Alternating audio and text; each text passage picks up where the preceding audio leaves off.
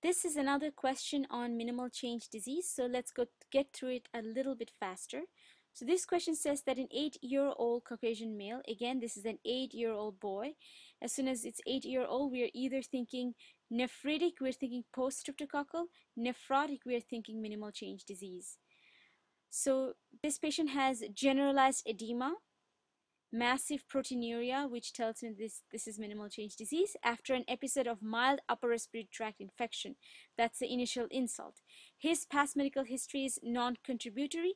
Further analysis reveals that this patient's urine protein consists principally of albumin.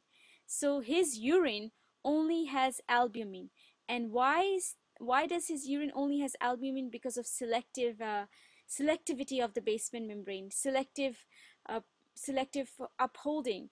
There is charge selectivity and size selectivity, and because of loss of charge, there is going to be loss of charge of the basement membrane, loss of negative charge of the basement membrane. We will be losing albumin through the basement membrane.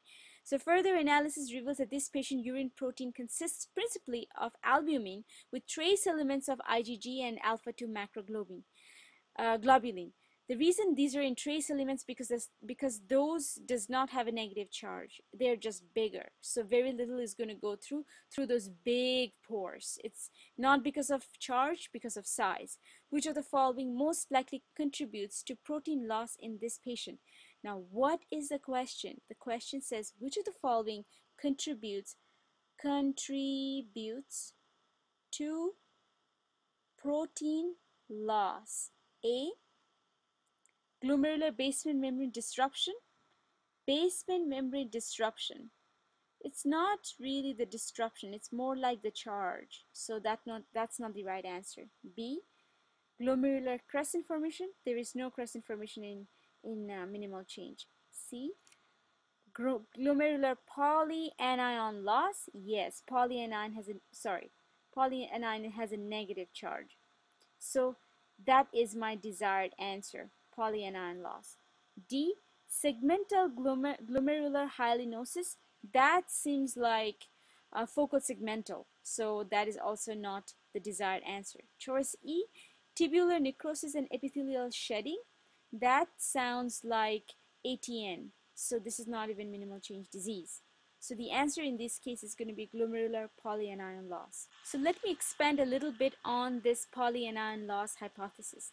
Now there is a current hypothesis which says that minimal change disease is caused by a decrease in normal content of sialic acid.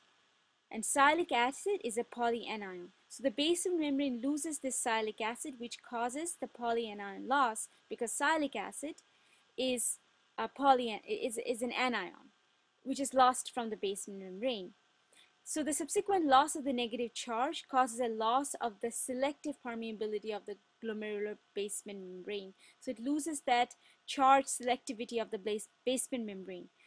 And albumin is also anionically charged particles. Basement membrane is also anionically charged particles. So they usually repel each other. When the charge of the basement membrane is gone, we are left with no charge on the basement membrane, so there is no repelling, so albumin is easily lost through the pores of the endothelium.